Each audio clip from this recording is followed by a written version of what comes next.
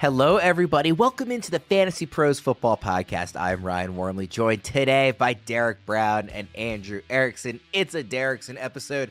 D-Bro, we are lucky Erickson is joining us just a few short days before his bachelor party. Erickson, congratulations. Where are you going? Woo. Going to New Orleans. Home of Derek Carr, Chris Olave, Tyrann Mathieu, and a bunch of guys, and a salary cap that the Saints continue to make magic with. Can we expect any fun Derek Carr related content? Will you be seeking him out there and trying to ask him why he's not better? He's the last person I want to run into, honestly. I don't want to run into Derek Carr. I'm hoping maybe I could see Kendre Miller and ask him, like, dude, are we healthy this year? Can we get on the field? You're better than Jamal Williams. Like, come on. Try and get the inside scoop for us. Well, today we are talking way too early 2024 predictions. These are our top fantasy predictions from each analyst, plus some rapid fire predictions, kind of like superlatives in the second half of the show. We'll also get some audience predictions as well and see if you guys agree with what the folks on Twitter are saying. Just so everybody knows, all of our early 2024 consensus rankings and tiers can be found at fantasypros.com/rankings. And also, if you've got any dynasty or best ball drafts on the horizon, or just want to see how the latest free agency moves affect fantasy football drafts, our mock draft simulator tool is open at fantasypros.com/simulator. It's a fast and free way to practice for any kind of draft, including dynasty startup drafts and rookie drafts. Again, that's at fantasypros.com/simulator. Guys, let's jump in. We're going to go 5-1 with our top predictions. Zebro, give me your number 5 to start. Well, I'm going to start this off with I don't know if this is a low-hanging fruit one or if this is just easy, but come on. Anthony Richardson can be the QB1 overall in fantasy in 2024. And I know we only have a small sample size to work with, but the things that we want to that can get him there is, one, we know the rushing is real. In his 2 full starts last year, 48 rushing yards per game, that would have been the 3rd best mark amongst all quarterbacks. As well as the 2 full starts we got, he averaged 25.7 fantasy points per game. And for everybody doing the math at home, pulling out their chalkboards, that would have made him the QB1 overall. And I get we're only going with a 2-game sample, so bear with me here. But if you look at just the overall offensive complexion for the Colts, what we saw last year after Anthony Richardson was sidelined, it's great things, man, because we're going to get play volume. So not only do we need the rushing upside to get there, we can get that out of Richardson, but the play volume has to also come along for the ride. And do I think the Colts are going to be a top 5 passing rate team? No. Do I think they can be top 5 in pace and mirror kind of what the Eagles did previously, where it was like middle of the road in passing rate, top shelf in pace? Because in weeks 6 through 18, they were 1st in neutral pace. They were 11th in place per game. So all the parts or pieces are here for Anthony Richardson to smash and outperform his ADP and be the QB1 overall in fantasy this year. If I guaranteed you health, he's going to play 17 games this season, where would you rank him? Top 3. Easy top 3. Yeah, Erickson, what do you think about that? Where would you rank Richardson if you could guarantee health? Probably just put him in the top 5. I think that's where I have him ranked anyway. I mean, I'm not going in expecting him to get hurt. I mean, he's a rushing quarterback. I think that his injury risk is pretty similar to most of the other quarterbacks. Just happened to be that last year he just got concussed. So I'm not overly concerned about Richardson, and you already have to pay a lot to get him. Like, you know, and we're expecting a breakout here, especially if you look at some of these early best ball drafts where he is the QB5. And you're like, oh, he's only played 4 games or whatever. But then it's like, well, I mean, D-Bro lays out a really strong case for it. It's like, well, you got to pay for it. So, yeah. Erickson, who's your first prediction about? Brandon Aiyuk goes for over 1,500 receiving yards and scores double-digit touchdowns. Because I think when it's all said and done, whether Brandon Aiyuk is a wide receiver 1 on a new team or the wide receiver 1 on the 49ers, if they decide to trade Debo instead of trading Brandon Aiyuk, I think that Aiyuk is just going to have a career year. He's continued to ascend each of the last 2 seasons. He was top 5 in yards per route run last year. When you look at some of his overall numbers on a per game basis just last season, he was 7th in receiving yards per game. 9th in receiving yards per game, 7th in receiving yards overall. I mean, in 19 games played last year, he had over or right around 1,500 receiving yards. He had 8 touchdowns. He had a horrible red zone role. He got like no red zone targets and still scored 8 touchdowns. So, look, Aiyuk, one of these seasons, it's just going to all come together for him. Similar to how we saw with A.J. Brown a couple years back.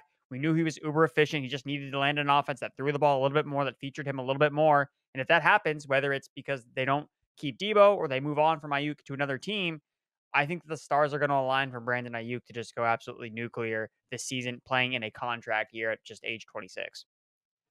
Debro, when ranking Brandon Ayuk, would you rather see him stay in San Francisco or would you rather see him moved? Because it's, he's in a great offense, but there's a lot of mouths to feed. It's an offense where he has technically been in the doghouse before. Or he could go somewhere else. He could be in a much worse scheme, maybe a better quarterback, maybe not. I mean, would you rather see him move or stay put? I think in a microcosm, I'd probably rather him stay put just because we have an aging Deebo Samuel. We have an aging George Kittle. Both of those guys do carry injury risk, injury histories with them. I'm not saying that they're over the hill. They're 32, 35, whatever. But they are another year older, getting closer to 30, getting closer to 32. I think George Kittle, is 30, 31 right now? And so looking at that, I'd rather him stay in San Francisco. Now, yes, passing concerns and where the targets go is always going to be an issue there. But how many times do we always talk about like wide receivers changing teams, building new rapport? What does that look like? And we could be really high on them, but it's probably going to take him down a smidge where I feel like a lot of people would be higher on Aiyuk if he went somewhere else. I mean, wouldn't you be, Erickson, or do you want him to stay in San Francisco? I want them to trade Debo. That's what I want the most. Like that is I think the ideal situation, and not a lot of people are kind of talking about that as a potential outcome when it comes to Aiyuk complaining about like, I want more targets. Well, how do you do that? Well, you trade Debo as an older receiver and a bloated contract for like a third round pick. Like Keenan Allen got a fourth round pick. You get Debo, who's younger. I think you could at least get a third round pick for him. And if the 49ers are going to move on from him anyway and then sign Aiyuk long term, then that's the play. So I think in an ideal scenario, that's the best way for Aiyuk to win. But I mean, if he ends up going somewhere where he's the clear-cut wide receiver one, he gets 160, 100. I mean, even on the Patriots, like you can say, like, oh, it's such a bad situation. Well, once they get Aiyuk and then they draft a tackle, it's like, okay, maybe it's not as bad. And now he's going to get 180 targets, which he would never get with the San Francisco 49ers. So those are a couple things I'm looking at. I just think all in all, when the NFL draft is said and done, we're going to be looking at Aiyuk and be like, this guy is going to be a top 5 receiver, isn't he? Debro, give me your number 4 prediction. Well, I'm going a little bit off the beaten path of this next one, and it's a running back that, depending on where you find him in ranks, I mean, he's anywhere in that RB3 territory for people, but I think we're sleeping on the upside for Brian Robinson. I believe he could score 12 rushing touchdowns, get into the double digits, and be a fantastic value this year. And this all kind of comes down to, what do we project for this Washington offense and looking at how it's going to operate under Cliff Kingsbury? And some of this is me projecting, okay, they're going to go quarterback. We all believe they're going to go quarterback. Now, we can parse between who we think that is. I personally believe it's going to be Jayden Daniels. If that's the case, is the pass game upside there for Brian Robinson? No, but I don't care about that if he's scoring freaking touchdowns in a really efficient rushing offense. And again, people have concerns about the offensive line. They're probably going to address that in the draft. But looking how Cliff has operated during his tenure in Arizona, in that span, he was 9th in red zone rushing rate. We have multiple years of pick whichever Arizona running back you want to talk about, scoring a ton of rushing touchdowns. It's all real though, man. In that span, he was also 8th in red zone rushing attempts per game. So I don't care if he catches a ton of passes if we're going to field an efficient rushing offense, and when they get in close, it's either Daniels or whoever, or it's Brian Robinson getting the goal line looks, because I don't see them going with another guy there. It's not going to be Austin Eckler. Hell, we've had questions about Austin Eckler. Was he going to have a red zone role when Anthony Lynn was a guy that was in the same room with him, and now he's in Washington? So give me all the tutties for Brian Robinson this year. Erickson, you're slightly below consensus on Brian Robinson. I think you have him ranked RB30 in half PPR. He's right around RB27 in consensus. Do you think that's about the right range for him to be going in? But I also have him ranked ahead of Austin Eckler, which I don't think is consensus. Is that correct? You've got him 3 ahead of Eckler. Let's see. Robinson 27. Eckler is RB30. So Robinson is slightly ahead in consensus as well. Okay. Yeah. I mean, I'm just, hesitant to just buy into an offense with a rookie quarterback. Like, we don't get the CJ Stroud experience. Most often not, like, you get the Bryce Young experience where you get a bad offense. And so I don't think that Brian Robinson is going to beat me. I do think he's the best value among the two Commanders running backs with him and Eckler. But I would like to kind of see the quarterback land there first, kind of see how things kind of shake up. Because if it is Jayden Daniels, okay, so what if Jayden Daniels is rushing in all those touchdowns? Then where's the Brian Robinson play going to be? So that would be my one Do concern. we think Jayden Daniels is going to do that when he's 200 pounds? I mean, that didn't stop him from doing it in college. Like, he was running, getting smashed, and he didn't care. That's fair. That's fair, but we could also have the Lamar Jackson conversation where it's like Lamar runs in and scores, but no, hold on. You know that. When he runs in and scores and they're not in the goal line or within the 5 or the 10, he's still going to get the rushing scores, but maybe not in close. That's true. The Ravens they do like to use like a Gus Edwards or someone else, rather than Lamar on the goal line. I think it's safe to say whichever quarterback the Commanders come away with at 2 will be worse than Stroud, but better than Bryce Young. Those are two pretty extremes for them to fall kind of in the middle of next year as a rookie season. Erickson, there's another quarterback. We talked about Anthony Richardson already in the first one. You want to talk about a different Russian quarterback here for your next prediction? Yeah, I think Kyler Murray is going to finish as a top 5 fantasy quarterback, and this is something that he's already done. He's been in that tier of over 22 fantasy points per game from 2020 to 2021. Last year, I was anticipating him to come back slow and not really use his legs, and that was 100% wrong. Like, he came back and averaged 30 rushing yards per game coming off a devastating knee injury. Like, he looked exactly like he'd not missed a step in his first game back, and I was like, wow. Like, my analysis of the injury was just not spot on at all. So I think Kyler Murray, yes, another year removed from the injury. I mean, just last year, he was still QB 11 in points per game. He didn't have any of his weapons. They're going to add in a talented rookie wide receiver, whichever one you want, whether it's Harrison, Neighbors, Odunze. It's going to be somebody. They're going to add another weapon to this offense. I think they're going to continue to add at the offensive line position. So, I mean, he checks off all the boxes of a fantasy QB1. And, I mean, comparing him just like someone like Richardson, I mean, he's way cheaper. Like, he goes outside the top 10 quarterbacks. So I can get similar upside, in my opinion, to Richardson. Again, another rushing quarterback, but not have to pay nearly as much. So Kyler Murray, for me, is one of my favorite drafts in terms of best ball drafting, one of my favorite QB targets. Wrote about it in one of my best ball articles that came out a couple weeks back. Kyler Murray is my guy. Debro, where are you ranking Murray? I've got Murray, and we're hand holding. He was actually in my best ball targets too. Him and Jayden Daniels. I've got Kyler Murray as QB 11 right now, but to be honest, I feel like that's too low. I'm bumping him up right now on the show. I'm gonna make him. Let's see. Let's put him in the same tier as Joe Burrow and a few. Let's get him to QB 9. The champion of the 2024 NCAA tournament will soon be crowned, and DraftKings Sportsbook, one of America's top-rated sportsbook apps, is giving new customers a shot to turn $5 into $150 instantly in bonus bets with any college basketball bet. UConn is, of course, the heavy favorites to win at -195 to win the whole damn thing. It's basically them versus Purdue, since the other members of the Final Four are heavy long shots at +1,600 each. Personally, I do expect a UConn-Purdue championship game, which will be awesome, by the way. However you plan to bet the Final Four, download the DraftKings Sportsbook app and use code FANTASYPROS. New customers can bet $5 to get $150 instantly in bonus bets only at DraftKings Sportsbook with code FANTASYPROS. The crown is yours. Debro, give me your number 3 prediction. Well, this is a guy that I don't have to tell anybody to draft. He's going to go in the first round of every single draft that's out there. But I'm telling you right now, if T. Higgins is traded, Jamar Chase is going full 2021 Cooper Kupp. If you look over the last 2 seasons, in the 6 games where Chase has played and T. Higgins has played less than 20% of the snaps, 30.8% target share. Some of those games, again, those were Browning starts as well and not Burrow. So let's factor that in as far as production. The full season pace for that type of volume, 195 targets. Cooper Kupp in his magical season, 31.7% target share, 191 targets. We know that Chase is in a beautiful ecosystem with Joe Burrow heaving him the rock. You give him that type of volume, I mean, just put him on the moon. He's going straight to the moon. Wide receiver 1 overall. So, Erickson, D-Rose prediction is if T. Higgins is traded, Jamar Chase goes full 2021 Cooper Kupp this year. What's your prediction? I don't care if T. Higgins gets traded because Jamar Chase is going to go full on Cooper Kupp no matter what. Because it's interesting. I'm aware of the splits, with T. Higgins off and on the field, but it's interesting because Debro didn't mention anything like fantasy points or yards because that really hasn't changed whether T. Higgins has played or not.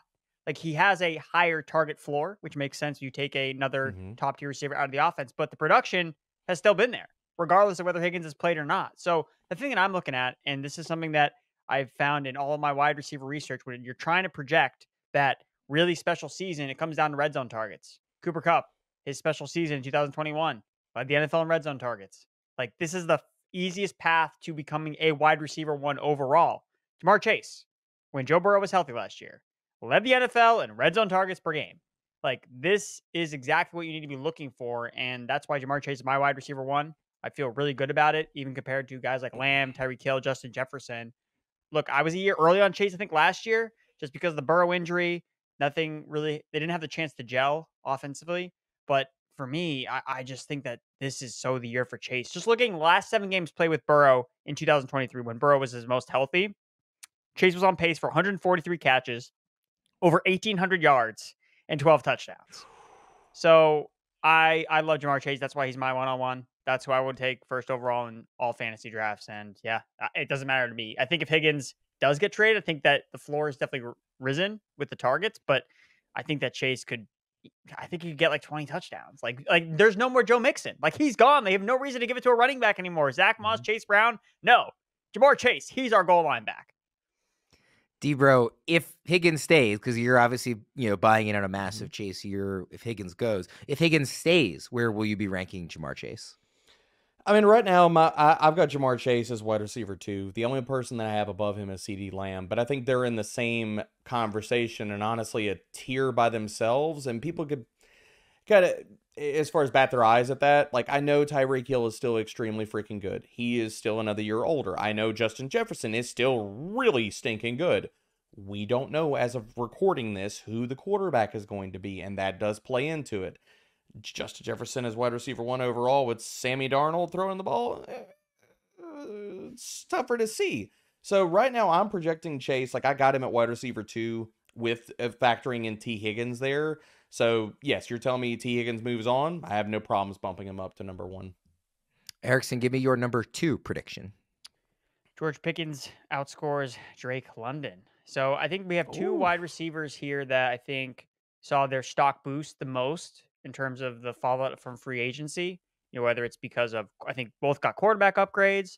With George Pickens, he got competition taken out from his offense. We'll see what the Steelers do during the draft to add other receivers.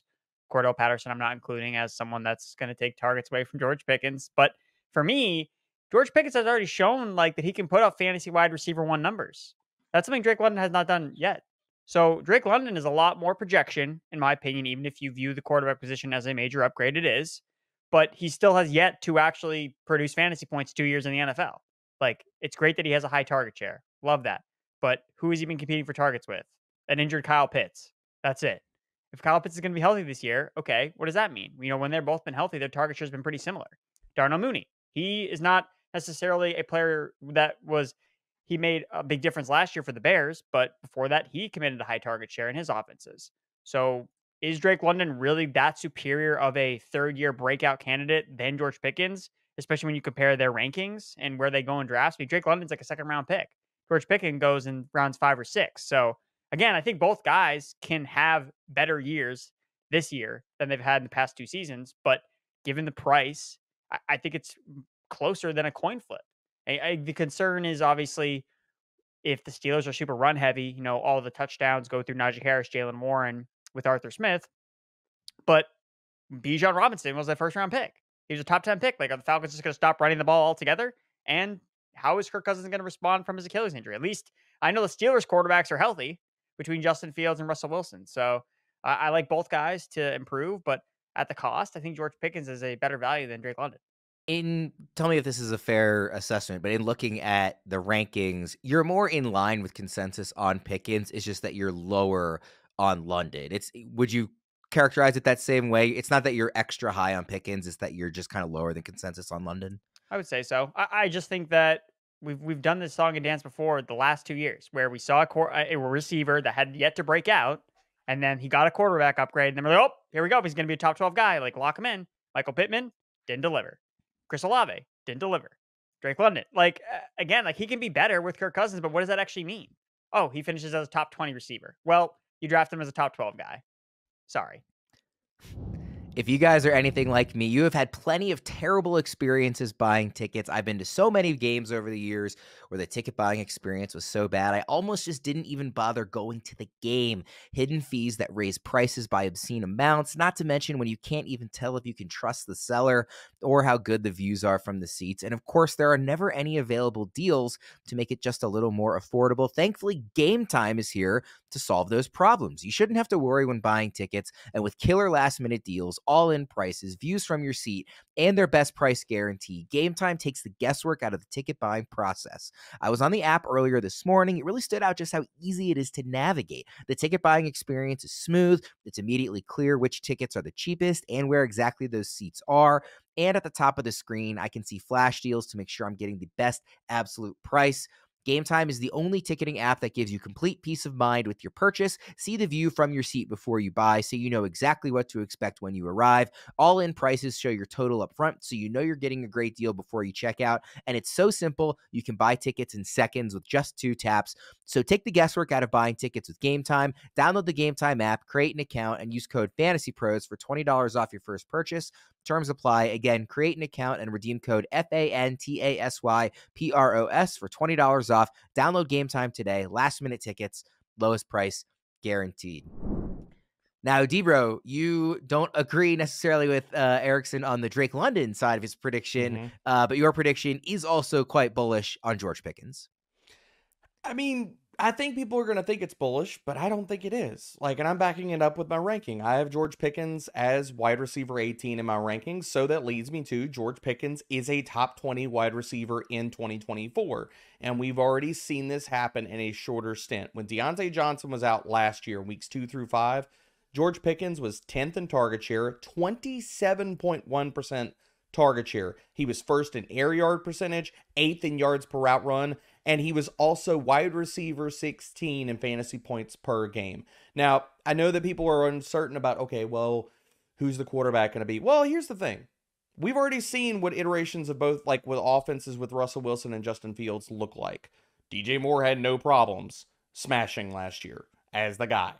So Russell Wilson has supported high touchdown seasons last year for Cortland Sutton. So it's well, if Russ sucks, Justin Fields can get the job done and still support George Pickens. And we've already seen him produce like this last year when Diontae wasn't there. So now Diontae is gone. Okay, well, fine. Let's go George Pickens. So I don't really understand why, you look at a lot of places, whether you're doing best ball drafts and Underdog and other places, it's George Pickens is a wide receiver 3? I'm just kind of scratching my head. I don't know why. D-Bro, so obviously we've hit on Pickens just since we did talk about London, and I know you're a big London fan. You are higher than consensus on London. I think you might have him ranked higher than any expert in ECR right now. It's still obviously early in that process, so maybe that'll change, but you are very excited about London this year, correct? Oh, absolutely. I've got him as my wide receiver 7, and I understand Andrew Anderson is on this show, and he's kind of fading Kirk Cousins and the passing attack to a certain extent. I get the concerns. I'm betting on talent. I'm betting on a player that we've already seen the ability to command high target shares like Erickson was talking about. Now I think we finally get competent quarterback play. And I'm not telling you that Cousins is going to be, QB 12 to 15 in the NFL, top 10, whatever. I just want league average quarterback play. And we have not seen that at any iteration of the Atlanta Falcons with Drake London in town yet. Mariota, no way. Heineke, Desmond Ridder, come on, no. So I just want league average quarterback play. That happens. Passing rate's going up. Target's going to be there. Drake London, smash. Erickson, give me your number 1 prediction for the 2024 season. New York Jets are going to win the AFC East. They're going to go from last to top 10 in touchdowns scored per game, and Breece Hall is going to be the fantasy RB1. So I think that the Jets are this weird buy low type of team because of what happened last year with their offense and basically got destroyed after Aaron Rodgers ruptured his Achilles. But I think there's reason to be optimistic for Gang Green this year. You look at the other teams of the AFC East, the Patriots are rebuilding. They don't have a quarterback, so they're not going to be competitive necessarily in wins and losses. Miami Dolphins are kind of in this weird limbo state. They just lost a bunch of talent in free agency, and they didn't have anything to kind of put back in its place. They don't have a lot of draft picks, and they have this Tua contract that's also looming, kind of putting them in a weird place of, are they going to be as good as last year? And you have the Bills, who I feel like did they kind of just miss their window to really take a chance at the Super Bowl? So I think the Jets, as a team, I mean, if there's any team that's all in, it's the New York Jets. They signed two 33-year-old tackles as Band-Aids on this offensive line to help protect Aaron Rodgers, who's also over 40 years old. So if any team does not care about 2025 at all, it's the Jets. They care about 2024. And how do they score points in 2024? Breece Hall. That's how you do it. The last time we saw Breece Hall against my Patriots, the guy almost had 40 touches in a game against the league's best run defense. So Breece Hall, I think, is just slated to go absolutely nuclear this year. Again, finished second among all running backs in yards from scrimmage last year in 18 weeks. First in catches.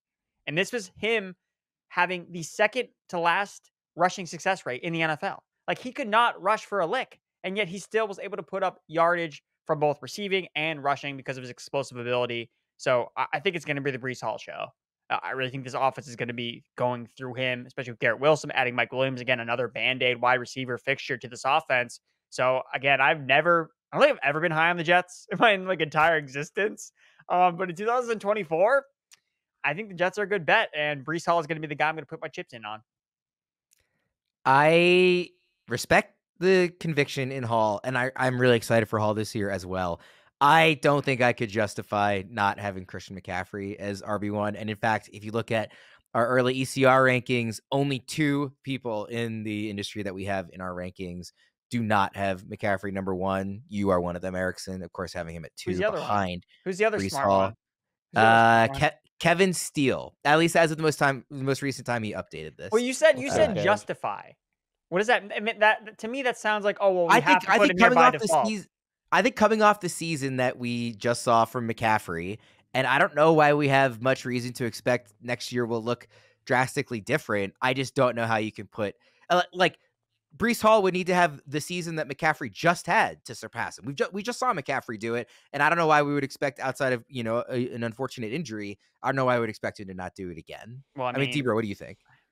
I mean, I feel like I'm straddling the middle between both these takes. I've got Breece Hall as my 4th overall player right now and my RB2. So I mean, Erickson's basically, we're riding in the same party bus. He's just driving. Well, Debra, you didn't have McCaffrey as RB1 last year. So why are you now putting him back as RB1?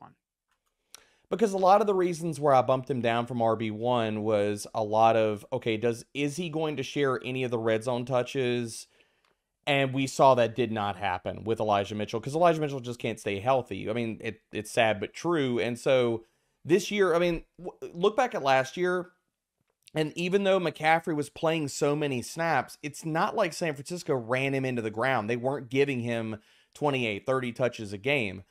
Some of that's because of the pace and things like that, and he could play all those snaps because they're running a slow offense and they're playing, less plays per game. So, I mean, for CMC, looking in the metrics, it's hard for me to justify, okay, is he going to, outside of injury worries and things like that, I think he's firmly still in the prime of his career. So I'm with you on that. Breece Hall could be the RB1 overall this year. I think it's a 2-horse race, though. I think it's CMC and Breece. I just think it's a better bet to bet on a guy who's going to be 23 years old on an ascending offense versus, you'd rather bet on a 29-year-old running back than a 23-year-old running back in his uber prime. I think we're making both are sound bets to make, to be honest. Well, you can only pick one overall. You can't get both on your team. How old did you say McCaffrey was? Did you say 29? I think he's like 27. He's not 20. He's either turning 28 or 29. He's turning 28 before the season. He's 27 currently. Okay. Yeah. Sorry. I mean, now Erickson's trying to make him even older. Okay, I mean, good Lord. Like, he's 31. Younger than Christian McCaffrey. Yes, he is definitely younger. I don't think he's so old that that's a concern for me. Well, what about that he's coming off a season where he had like 400 touches, and like the track record of that is actually, like, look at all the running backs. Josh Jacobs, he came off a big year of 400, like, of a ton of touches, led the NFL in touches, and did not finish as an RB1. Like, I did the reason. This is why I was fading Jacobs last year, because he led the NFL in touches. And then when you look at every single running back, like, LaDainian Tomlinson's the only guy that really ever returned into another top 5 running back. And I think Zeke 1 year too. But neither of those guys finishes the RB1 again. And that includes McCaffrey, the year he came off one of his massive seasons in Carolina. The next year he got hurt. So, again, if everyone's just going to ignore the fact that this guy's coming off such a massive workload, he's older versus a young running back like Breece Hall, who's shown that he can be the RB1 overall, like, that's the bet that I'm going to make. So I think the conversation between CMC and Jacobs is a different one though, because there's a big volume gap there too. Like CMC had, I think it was about 340 touches last year. Not with Josh the playoffs. Jacobs walked out at 20.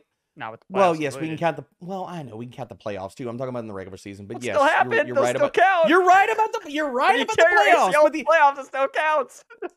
The other thing about this is Josh Jacobs had over 400 touches in that season. So I'm with you on the volume and stuff. I get it. I get it. But the other side is we saw CMC stay fully healthy that season. I'm not going to rule out that he could do it again. Although I concede your point. It's not like I'm fading Breece Hall here. He's my RB2. He's a top 5 player for me. But you won't Yeah, get him if you get your pick of the litter. I also quite like Hall, and again, I don't want to knock your enthusiasm for Hall, and we can move on from the point after this. But it feels like it will take a special, barring injury, which could happen. You're right, he did have a lot of touches last year. Barring injury, it feels like it will take a truly special season to knock McCaffrey off the perch, given the talent he still obviously has and the situation that he's in. But I like this is supposed to be, kind of a way too early fun prediction. So I respect the conviction you guys having there. Fun? I'm just getting mad. Oh, I'm having a blast. I'm having a great time. D-Bro, give me your number one prediction. Erickson saving all the fun for New Orleans Yes, right now. So yeah, he's getting all the hate out right now. Look, there's a guy that I threw this out on Twitter and people hated this take, and I don't get why, because in previous years people have had no issues betting on Travis Kelce, taking him in the first round of drafts. And last year we saw Travis Kelce-esque production out of Trey McBride. But apparently saying Trey McBride is going to be a top 15 overall player in 2024 and he's worth taking in the first round of fantasy drafts is a crazy thing to say. And I get it. Like, I'm not fading, again, talking about similarly talented tight ends that are young, I'm not fading Sammy Ballgame. I have Sammy Ballgame as my tight end too, but we also still have to talk about he is going to compete for targets for the Amon-Ra St. Brown, red zone looks, as well as that rushing offense. Who is there for Trey McBride right now? And even if you put, okay, let's say he gets Malik Neighbors. Let's say he gets Marvin Harrison Jr. to compete with targets with. That's still only 2 guys. I'm not worried about Michael Wilson. I'm not worried about Greg Dortch. Okay, it's a great story and stuff, but he's not commanding 150 freaking targets. Last year, Trey McBride, weeks 8 through 18, amongst all tight ends, first in weighted opportunity, first in target share, 5th in PFF receiving grade, 4th in yards per route run. He's top 5 in every single thing that you look at. And we can talk about, the fantasy points per game. He scored only 3 touchdowns and he had the 4th most red zone targets over that span. So give him another touchdown, 2, 3, however many you want to do. He still would have been better. I look at his production and he's entering the prime of his career and he could take another step forward and he could lead the Arizona Cardinals in targets this season. He could get 150 freaking targets. How is that not worth and cannot be a top 15 player in fantasy? Somebody's got to tell me because I don't understand it. It can happen. So I'm in ECR. Trey McBride is tight end 4. He's at the bottom of tier 1, and That's crazy. Well, I totally get the case for him over Kelce and Andrews. You're taking the guy who's on the upswing of his career rather than back end of his prime or past his prime with Kelce and Andrews. But if you're taking McBride, or if you think he's going to finish as a top 15 player, where do you think Laporta is going to finish? Because I think Laporta, like, rightfully is thought of as the young tight end that people are maybe most excited about. I mean, maybe not rightfully, I shouldn't say that, but it seems like the hype train is very much there for Laporta and partially there for McBride. So if you think McBride's going to be a top 15 player, where do you think Laporta is going to be? I've got Laporta at tight end too. Now I've got him, he's lagging a little bit in my overall rankings. Like, I think that if you look at Laporta, he should be in the same conversation as a 2nd round pick as Mark Andrews has been in previous seasons, like whether it's 2nd or 3rd round pick and where that falls for people. Like, I think that's the 5 on both of these guys are in a tier by themselves alone in my rankings as tight end 1 and tight end 2. Erickson, what do you make of McBride versus Laporta? I think that McBride is by far the better value. I don't think it's even close because he goes rounds after Sam Laporta. Because that's all I'm looking for when it comes to the onesie positions is value. Like, that's what I want. Like, who can finish as tight end 1?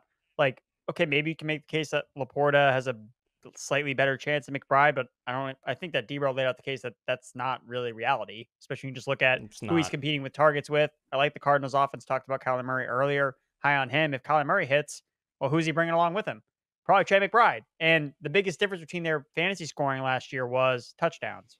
Trey McBride didn't score any touchdowns. Sam Laporta scored 10.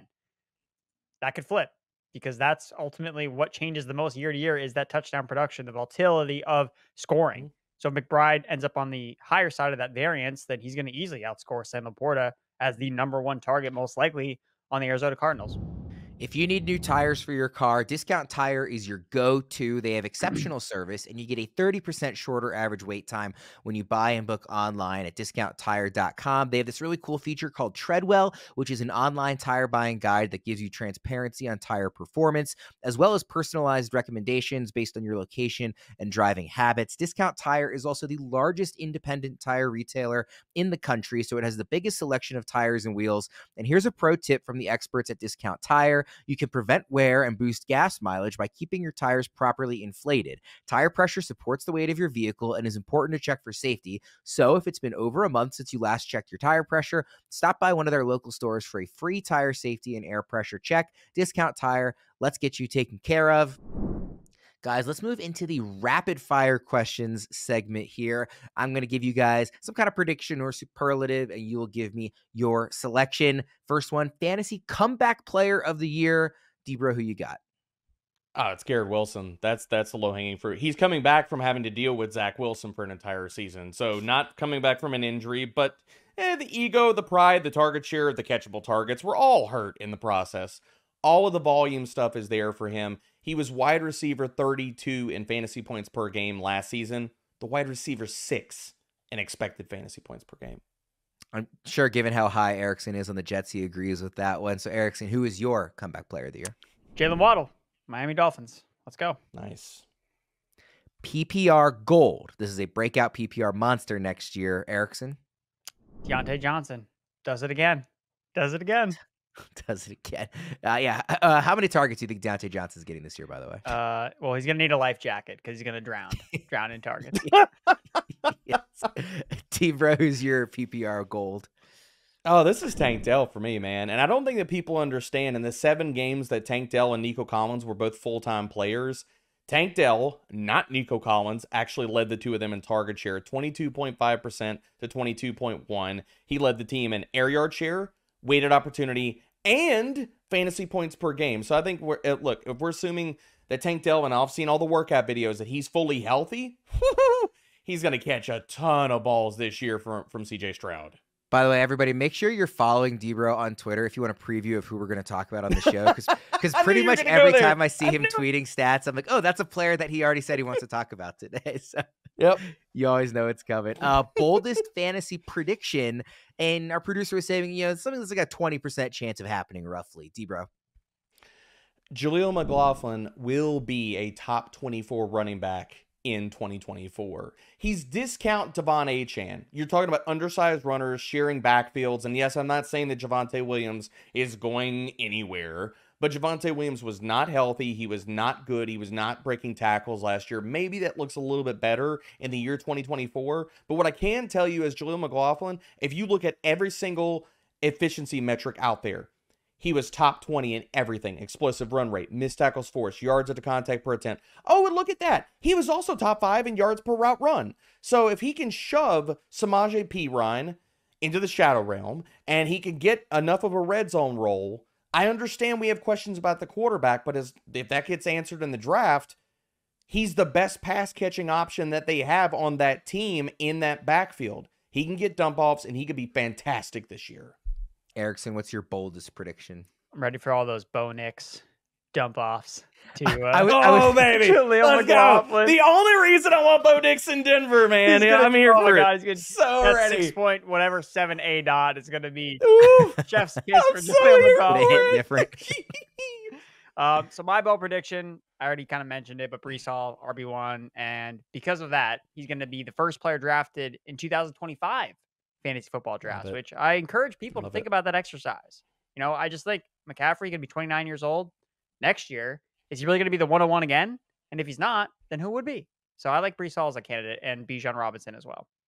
I was gonna say Bijan is the guy I kind of think about who could be talked about as Mm-hmm. 2025 101, or maybe Jamar Chase if he really does go full Cooper 2021 Cooper Cup. Let's go to the sleeper pick of the year. This is a player outside the top 100 in half PPR overall expert consensus rankings. Erickson, who is your sleeper pick of the year? I'm gonna go with Roschon Johnson. I know this is rapid fire, but Debro keeps adding in more, so I'm gonna add in another layer here Rapid-ish. of We got time. Roschon Johnson.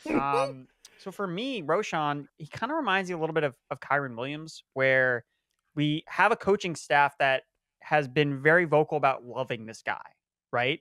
But as a rookie, it seemed like they were going to give him a bigger role, but then he got hurt. He got an injury. Last year with Roschon, he suffered a concussion, and they had other running backs, and they're rotating guys, and the offense was kind of a mess. So we never got to really experience, I think, a full-fledged Roschon Johnson type of experience. Now, obviously, they brought in DeAndre Swift. That's made Roschon Johnson really cheap. But it comes down to goal line production, in my opinion. Like, who could score or who could earn that role in this offense that Caleb Williams, DJ Moore, Keenan Allen, like this Bears offense could break records potentially, at least from a Bears perspective. 4,000 yards is in the cards this year for the Bears. I love it. You quantified that from a Bears perspective. Yeah. Like, 30 passing touchdowns is in the range of possibilities for more records 4,000 passing being yards broken for the Bears quarterback and Bears passing game. So just looking at the last 2 years with DeAndre Swift, his teammates, right? His teammates have averaged over 16 rushing touchdowns. Jamal Williams and Jalen Hurts. So maybe it's not a DeAndre Swift thing where it's like or more, it is a DeAndre Swift thing where he's not a good red zone rusher. Like teams have looked to gravitate away from him at the goal line. And if that's the case, that could be Roschon that then stumbles into 10, 12, who knows, 15 rushing touchdowns if this offense does kind of take off in year one with Caleb Williams. So that's why I like Roschon Johnson as a sleeper. Debra, who's your pick? The DeAndre Swift stands are coming for you, Erickson. I'm just going to throw They've been it out coming. there. I mean, They're they've been coming. They came at the for you. Lions. They came at the Eagles. And what do you know? I'm still standing. So They got the lighters. They got the pitchforks. They're ready for you, man. They will be at your door later today, man. But a guy that I got to talk about here, again, I've brought him up numerous times. It's MarShawn Lloyd. Assuming he goes round 3, round 4 of the NFL draft, and I fully think that's absolutely possible. I've talked about this in spades on the NFL draft show with Thor. He's top 20 in every elusivity metric that you could pull up in the last 2 years. He's got a 3-down skill set. I think he's going to crush this year. He's a mean running dude. He's a tone setter. I love his game.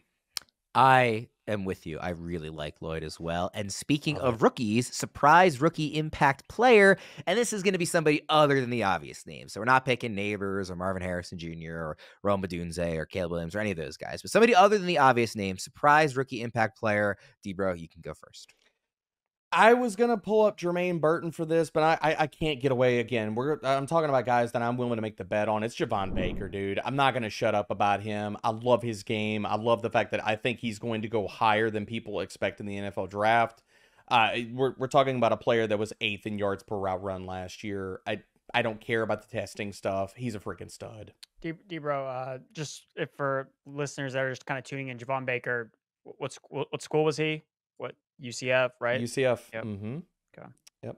Yeah, I think he's a little lesser known. I know you've been sort of banging that drum, Debro, for a while Trying now, to turn it up to 11. I want people to hear it, man. Former Definitely. Alabama transfer. 5-star recruit.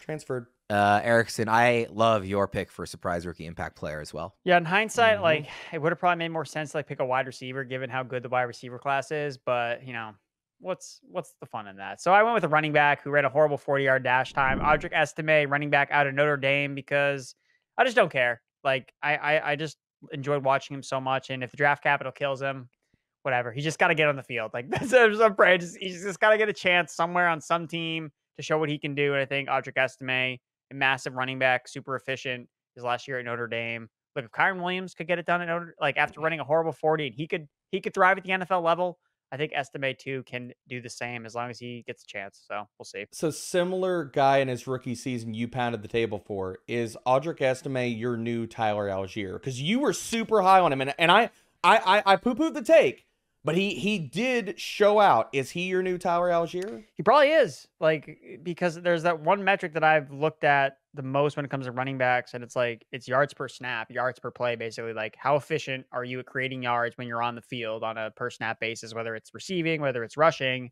And that was something that kind of got me onto Algier, that got me onto Elijah Mitchell, Mhm. Ramondre Stevenson, and most recently Audric Estime. Like he graded really Beautiful. highly in that metric for me. And the 40-yard dash time was tough for me to bash because it's not even like the fact that he's like slow or anything like that. Like if you watch his film, like you can realize he's not like a plotter, but I'm just concerned like, oh, well, he ran a 4.65 7th round pick. And just like that really just hurts any type of floor running back and offer if you go that Mhm. late.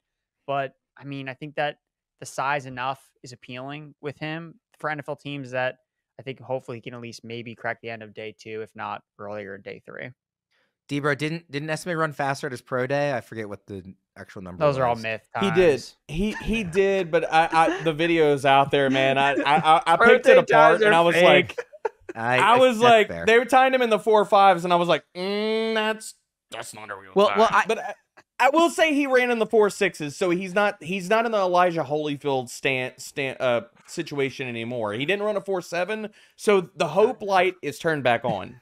I really liked similar to Erickson. Like I just thought Estime was really fun to watch. Like at Notre Dame, I've been saying this a lot about this class on the Dynasty feed, but to me, this running back class, I do really like Lloyd. I think Lloyd can be a 3-down guy. Most of the running backs in this class, I see as guys who can fill a role, and I can very easily imagine the role that Audric Estime fills, and that appeals to me, especially as a rookie, a guy who, if he goes to the right team and is used in the right role, I think can be a valuable player, for an NFL team and possibly for fantasy. I was saying that I would have loved, prior to them signing Derrick Henry, I would have loved him on the Ravens as the Gus Edwards, like, guy who's going to get all those touchdowns types. And, not anymore now that they have Henry, but something like that is what I would like to see him in, and I think he can be pretty good in. Well, and continuing to draw the correlation between Estime and Algier was also a 5th-round pick. So we're talking about outliers.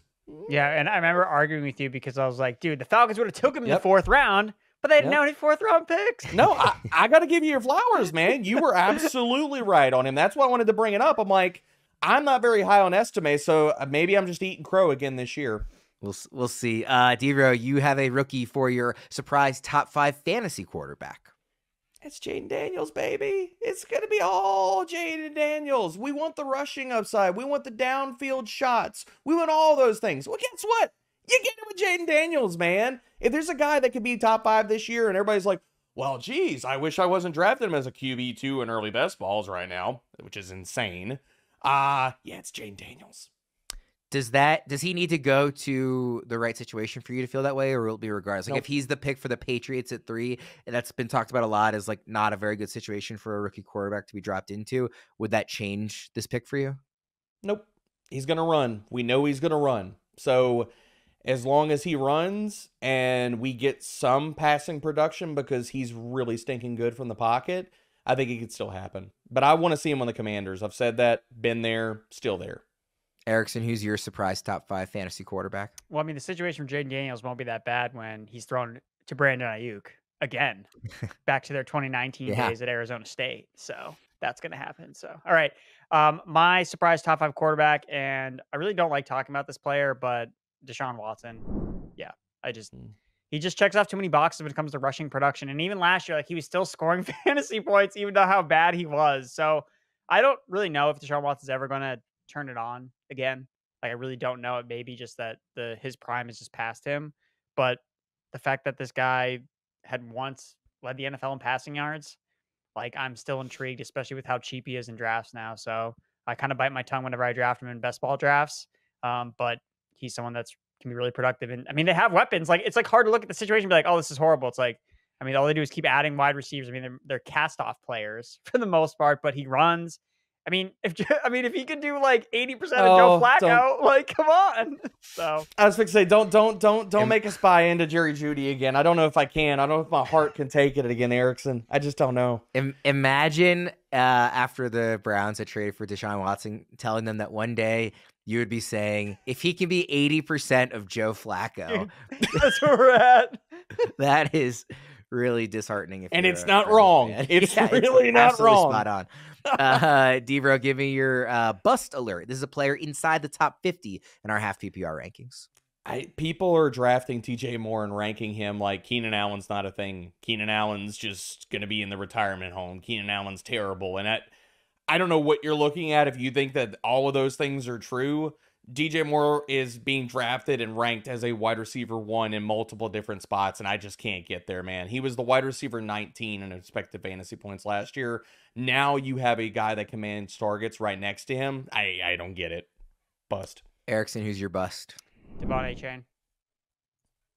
And that's, I think you're way down on him relative to. Where do you have him ranked then, Erickson? I mean, I don't have him that ranked when it comes to like running back specifically. I think that he's still.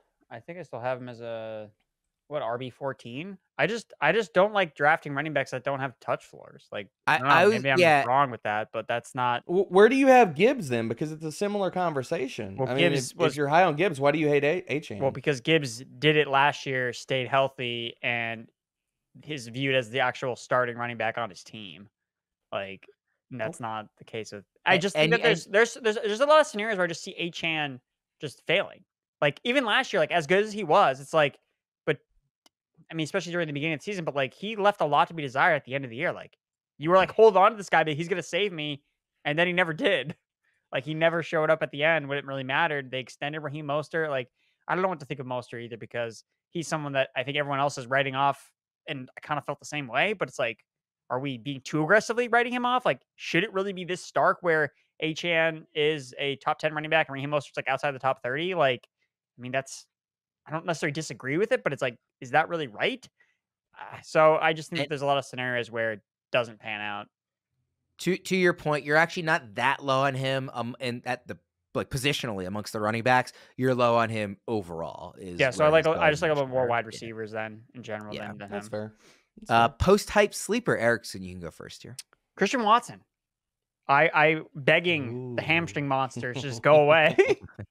Because I think that the Packers are just an interesting offense. And even last year, I liked Jayden Reed a lot, so I was really happy to see him be really productive. But throughout the entire season, like Jordan Love spread the love in the offense. Like there wasn't really no one player that commanded such a commanding target share where I think they're going to continue to spread the wealth between all the talented playmakers. And Watson is now super cheap, but we've seen his ceiling when he's healthy, and he's a monster.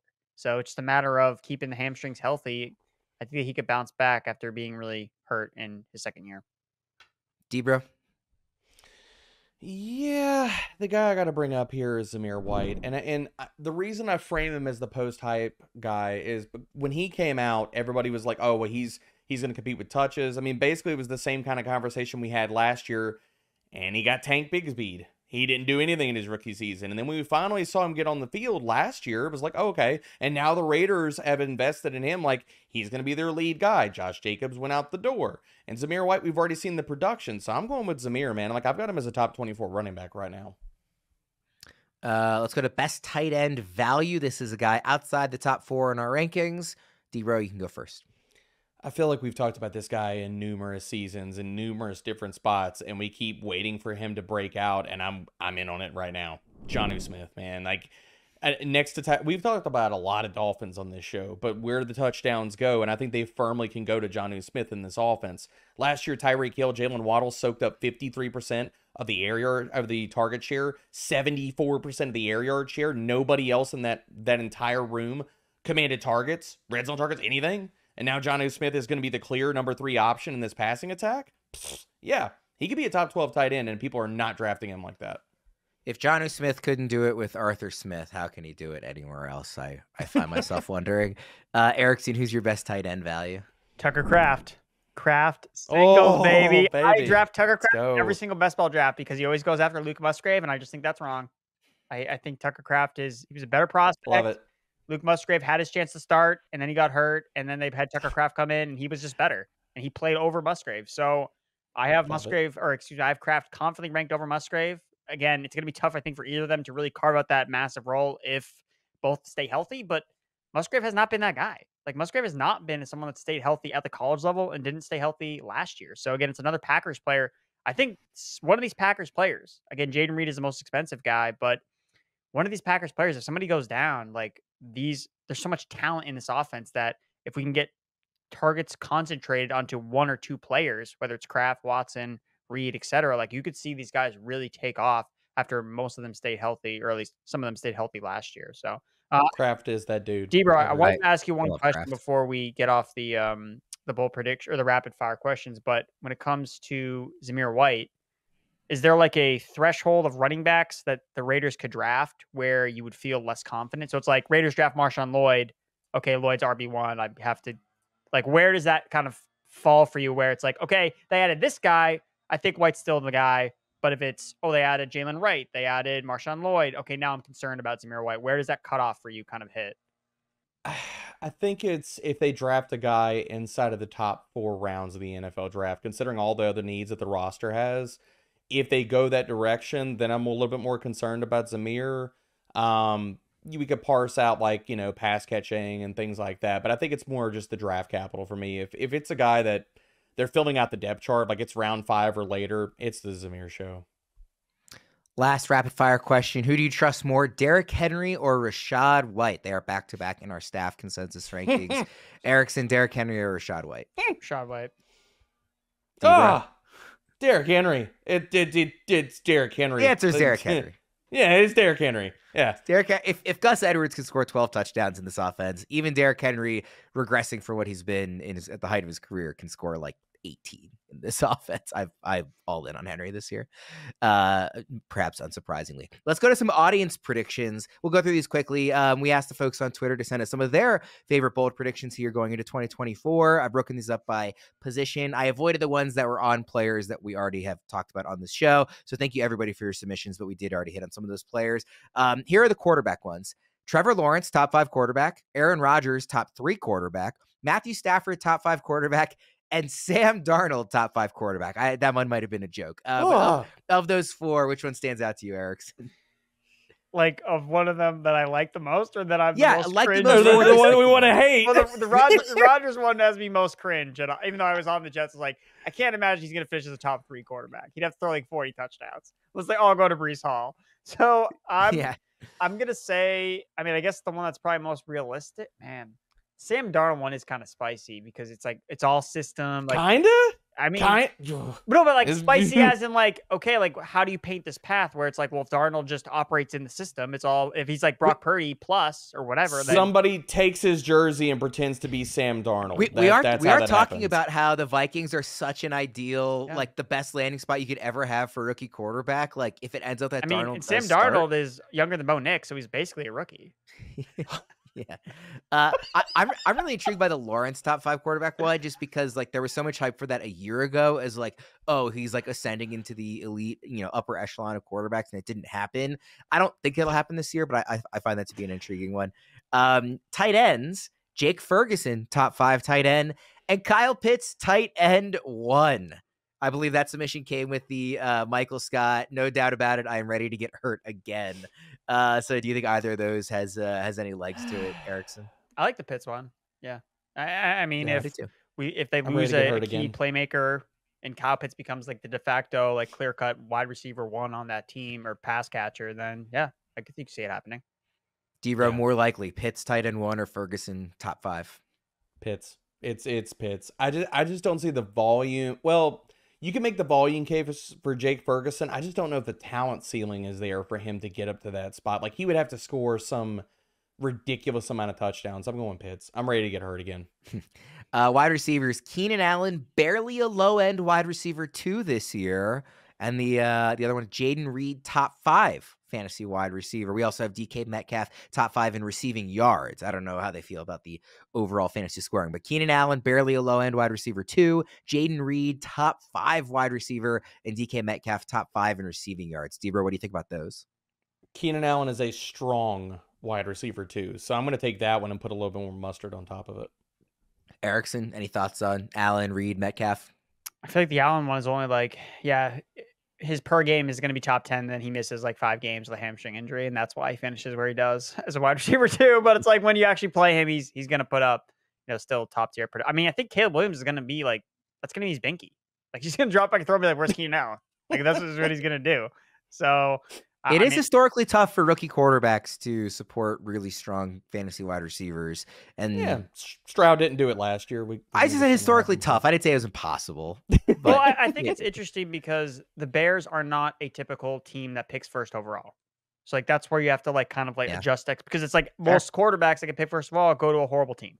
which is not the case at all with the Chicago totally Bears. valid. So that's something to kind of like keep in mind from like comparing it to like, oh, Trevor Lawrence, like he went to horrible situations, like because the number one pick always usually goes to the worst team. But in this case, it went to the Bears, who got it from the worst team.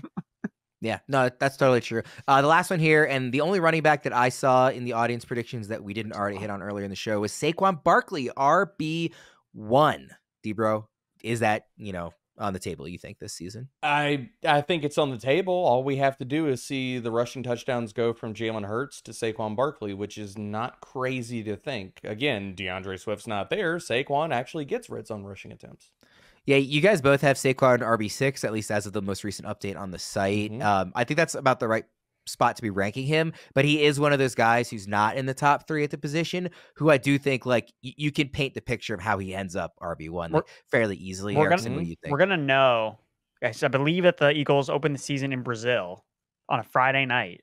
We're gonna know in their first goal line possession when Saquon Barkley lines up under center, be like, oh my God, Saquon's gonna score 20 touchdowns this year. I drafted him. Like that's how this is gonna play out. We're all gonna like debate because they're gonna not play them anytime in the preseason. We're gonna be like, what's the tush push? Like, what's gonna happen? Is it gonna be Barkley? Is it gonna be Hurts? And then they're gonna be in Brazil, and we're gonna have a great game on a Friday night because the NFL rules every single day of the week. They're always gonna be on, and Saquon's gonna line up under center and be like, well, there's our answer. Or it's gonna be Saquon's not even on the field. It's like, well, I just blew my second round pick, and it's going to be Jalen Hurts 20 touchdowns again. So, yeah, Saquon Barkley's we're all going to get trolled with Kenny Gainwell getting the first rushing touchdown of the season for the Eagles.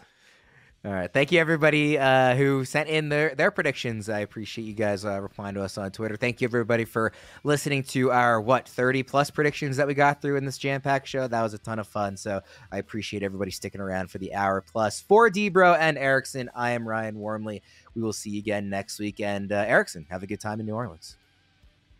Come back safe.